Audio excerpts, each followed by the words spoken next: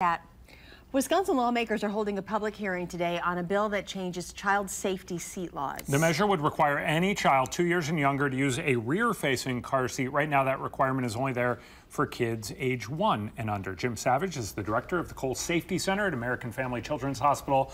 Thanks for being with us this morning. Thanks for having me. Maybe the best way, Jim, is, the difference from 1 to 2. Why is this so significant? Why does this law need to be changed? Well, there's still a lot of development going on. So if you take a look at the child's spinal column, the bones and the ligaments, up until age 3 or even beyond that, they're still very soft and they'll stretch.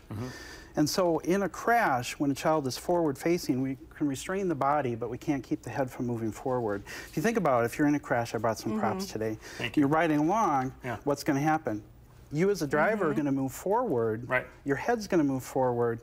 A child's head's going to move forward the same way, and in very severe crashes, we may see damage to the head, neck, and spine because of that. So if you look at our other child who's rear-facing, in a crash, Newton's law of motion, everything wants to continue to move forward.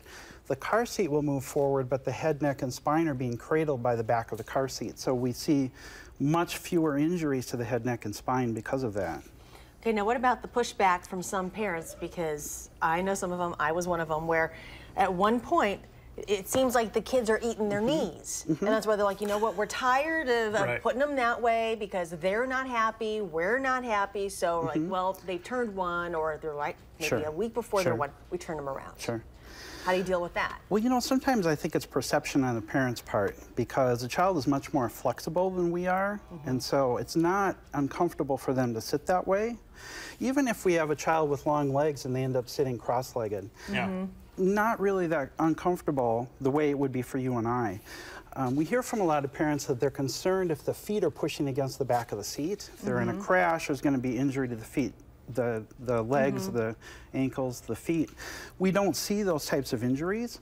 And if it were a crash that were severe enough where we would see those injuries, if the child had been forward-facing, we would see injuries to the head, neck, and spine, which would be much more difficult for us to correct.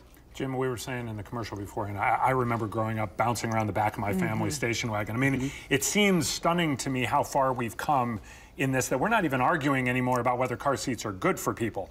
It's about how to use them. Yeah. It's incredible, just the advances we see every year in car seats. And, if you take a look at European countries, Sweden requires children to be rear-facing until age 4. Oh, wow. And they've got different designs in car seats that give the child a little bit more room, but we're starting to see those in the United States as well. And also, we're talking about the whole safety of the seat, but if it's installed properly, there should not be an issue. Right? Correct. Installation still can be difficult. There are several different designs, several different vehicle designs, which makes finding the perfect car seat difficult. But, we encourage parents to seek help if they think that their car seat is not correctly installed. And so this public hearing is going to be today at the State Capitol. Are you going to be there? I will not be there. I have to be at the Safety Center. Okay. Well, thank you. We appreciate it. Jim Savage with the Kohl Safety Center at the American Family Children's Hospital. Thanks for coming in and talking to us about this morning.